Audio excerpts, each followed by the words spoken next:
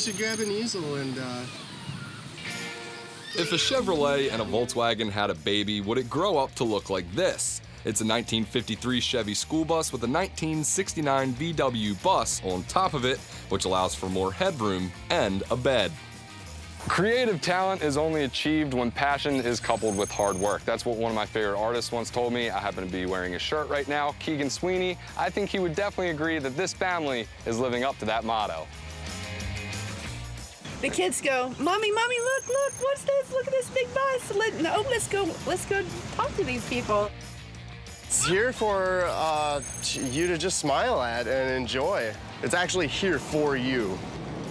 Dubbed the Dragonfly Bus by a trucker in Nebraska, he says it drags up hills but flies down them.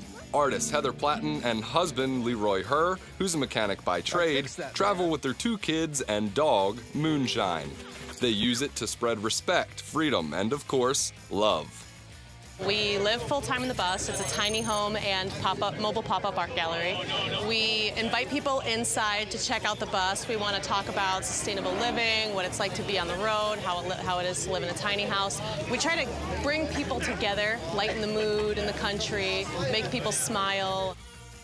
Staying off the grid for 6 years and building and living in this bus the last 2, they stay at national parks sometimes 2 weeks at a time. 40 hours a week making somebody else's money doesn't really make a lot of sense to me. The couple stresses to students in art classes across the U.S. that a 30-year home mortgage isn't for everyone. For them, spending more time with their kids and being forced to go outside is far more rewarding. $100 to me, in the position that I put myself in, is a lot. They don't just buy something new when it breaks. If it can be fixed, they fix it. So this is a 40-gallon water cistern, and then I use this pump here to pump the tank, pump pressure up in the tank to get me water. Using solar panels to power the refrigerator and lights along with resources from the woods, they remain mostly self-sufficient. This is where I put my wood in here. The wood fire cook stove is awesome. I have a propane backup. So it was only natural that a vehicle this unique ventured to our local Cars and Coffee in Maryland to see and feel the vibes this bus spreads at Hunt Valley Horsepower. I think it's very cool. It reminds me of Woodstock. Just you looking at this and you asking yourself, like, what's in there, you being curious yourself, you're kind of opening your mindset towards art. Activating the higher consciousness, your imagination and emotions, everything is tied together. So art could be the accelerant. To get the wheels turning upstairs, they allow anyone to draw anything, anywhere on the bus. Why? Because you can't confine creativity.